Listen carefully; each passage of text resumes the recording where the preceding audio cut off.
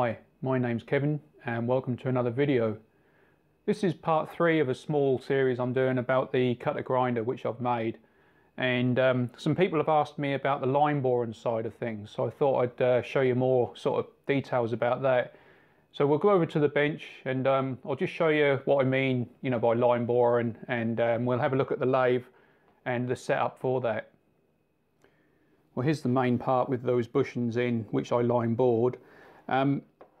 The shaft is 25mm exact, and that's true all the way through.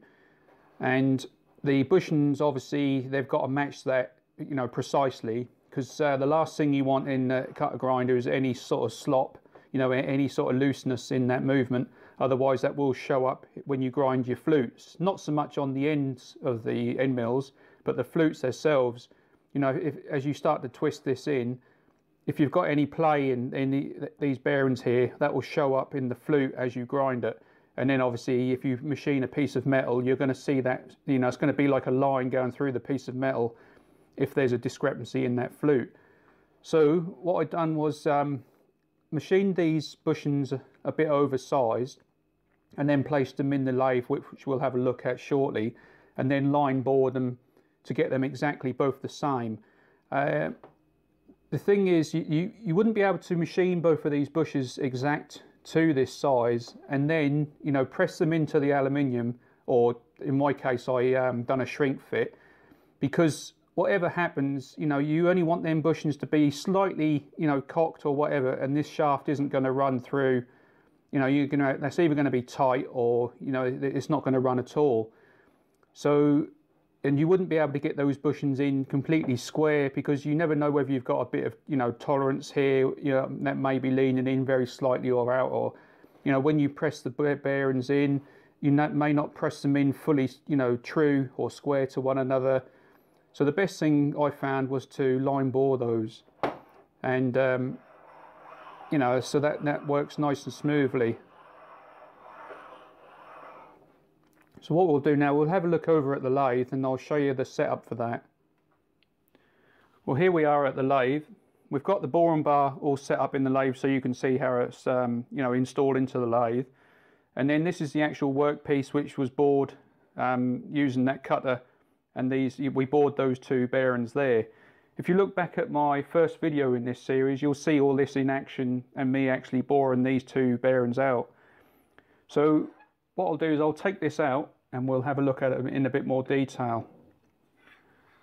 So in the chuck, we've got a piece of stock which has got a 60-degree point turned onto it. The reason for that is because like most lathe chucks don't run 100% true. This is an older machine, and even though this machine is still good, I've got about 1 thou of run out in the chuck. So the best thing to do is actually turn the taper on, or a point on there, and then that will be dead center. And if I pulled the towel stock up, both of those points would meet exact. On the boring bar itself, we've got a lathe dog, and obviously that's got a hole in the end of that, both ends, so that can then go on both of those points. And so now this piece of bar, it is nice and straight. I did check it before machining, but this bar is dead level and dead true to the axis on the machine. And I've also swept it with a dial indicator on the saddle there, just to make sure everything is true. So what happens now is, you see, as we run through both of these bearings, because this is a lot more accurate way of machining this type of thing, both of those bearings are going to be exactly the same.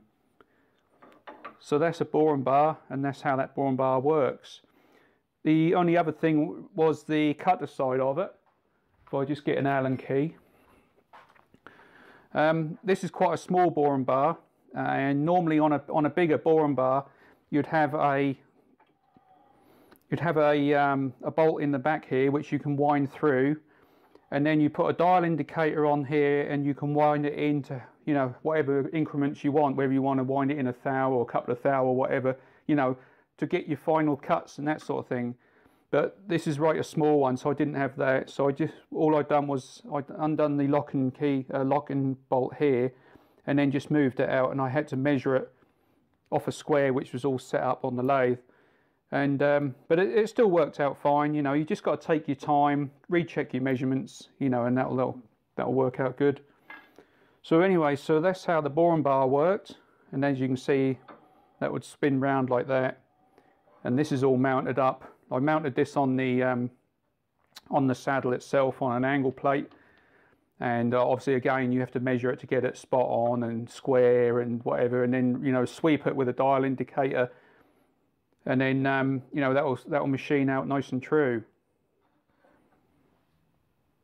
Well, here we are back at the bench, and another part I made was the finger itself.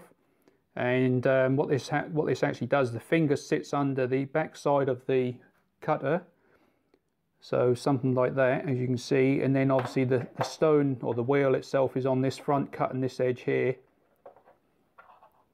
So as we move that through, that will then spin and rotate the cutter.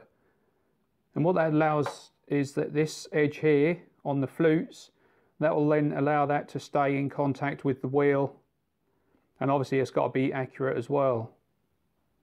So that's what a finger's for. So this just slides into a reamed hole. And then to hold that in place or to lock it off is a piece of steel which slots down through that hole there and actually bites onto the top of the shaft. So you never want steel on steel, otherwise that's going to start to dig into this steel, and then obviously it'll be a job to move through. So I've silver soldered a piece of brass on here. Brass is softer than steel, so that will wear first before the shaft. So we'll pop that in the hole, and then that's just locked off with a grub screw. I will make another screw for the top of here with, you know, with like a thumb wheel on the top, which will make it easier. So if we lock that off, so that's now locked, you see, and that can't spin. Oh, it will do, I ain't locked off tight enough, but you can see what I mean. So that's now locked, so that won't spin. So that's that front part. Then on the rear here, we've actually got the mechanism for locking this in place, which you have seen in the previous video.